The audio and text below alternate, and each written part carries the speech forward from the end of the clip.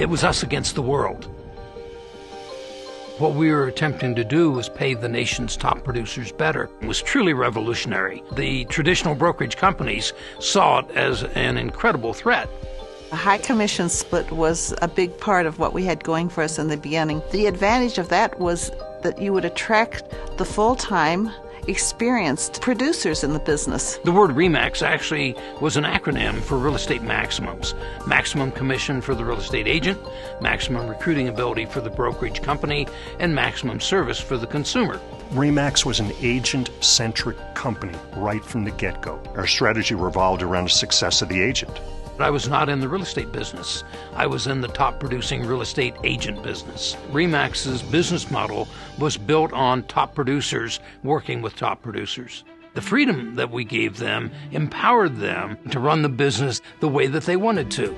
You know, that's why the RE/MAX model is different. It's the entrepreneurial environment that we create that we believe attracts and retains the best agents in the business. The primary difference between RE/MAX and our competitors is the quality of our overall agent. Our agents outproduce the competition by a wide margin. On average, have nearly 13 years of experience, get the vast majority of their business from repeats and referrals, and have more professional designations than any of our competitors. You know, other franchises, they sell pizza, they sell hamburgers, lattes, whatever it might be. But at RE/MAX, what we're selling, we believe, is the best real estate agents in the world. That's the cornerstone of RE/MAX. That's what makes us successful. Like attracts like. That's just one reason agents join RE/MAX, along with the #1 brand in real estate, our training programs, lead referral system, the high commission split, and the independents.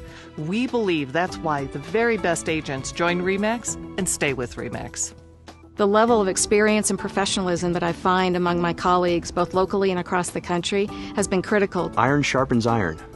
And when you're with the best, I think it just compels you to a new level, to a higher level. We have mentored each other, had classes together, shared information, and really taken apart and been involved in each other's success. RE/MAX agents are some of the best in the industry, and if I can be with the best, I wouldn't want to be with anybody else. In the early part of 1980, we had two individuals that approached us from Ontario, Canada, Frank Posler and Walter Snyder. Frank and Walter understood franchising. They fell in love with our concept. They opened the entire European continent for us, and overnight they revolutionized our company.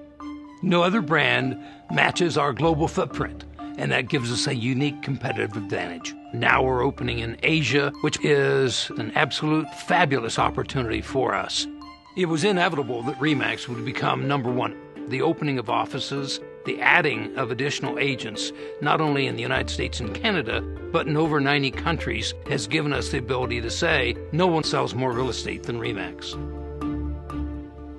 All successful franchisors have 4 tenets: a unique product or service, training programs, brand and market share, and group purchasing. The unique product or service that RE/MAX started with in 1973, it was the high commission concept. We gained brand name awareness, market share, internet presence, training programs, and all the other things that continue to make us the #1 brand.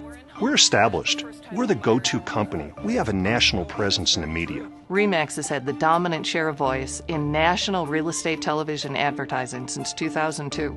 Group purchasing is very important. One individual in one office cannot afford television advertising on a national basis. But when you have the combined power of 50,000 real estate agents all contributing, it results in literally thousands and thousands of TV commercials, and that brings business to each of us.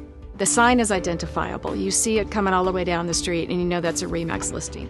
I believe that that comes about because of the national advertising. You shake someone's hand and you say, "Hello, I'm with RE/MAX," half the battle's already won. I think it establishes instant credibility.